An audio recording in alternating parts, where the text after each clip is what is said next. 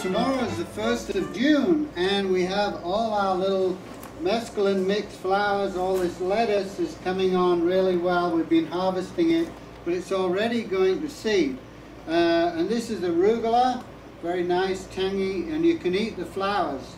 But sooner or later these are going to have to come out, and we're replacing with our summer crops.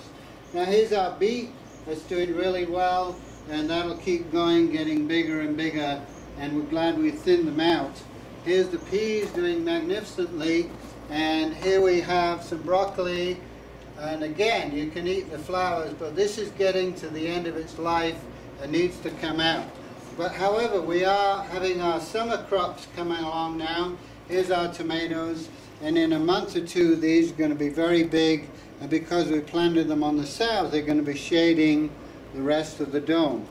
Now here we have, across the pathway here, we have some leeks. They haven't done that well, and you see the little flower. This means they're going to flower, so you've got to pull them out and eat them, because otherwise they get very tough. And here's a beet that's huge, but these leaves are very, very delicious to eat. We keep them pruned back, eat the small leaf, but again, this is going to seed. It's got to come out pretty soon. Now we're going to talk about summer cooling, and we have various ways of cooling the dome in the summer. So this is our cooling fan. It's on a thermostat, and we usually set it for about 70, and so at 70 degrees it brings in the cooling air, and that helps to keep the dome cool.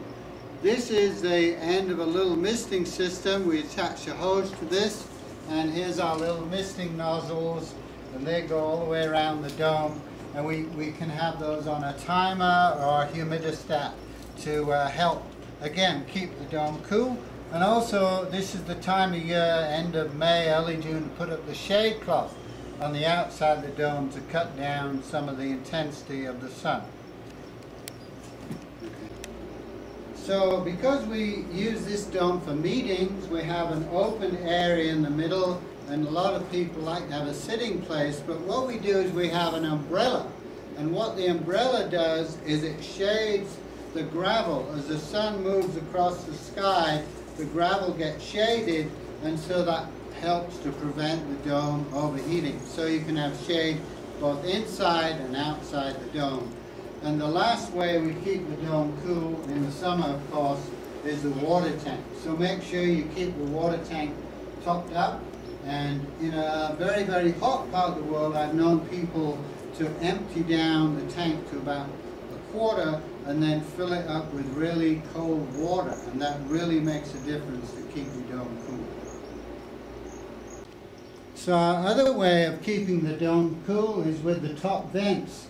And what happens is you have a chimney effect where the hot air goes out the top of the dome naturally, and then cooler air comes in to replace it. And we have a screen door on this dome, so that helps to bring in cool air.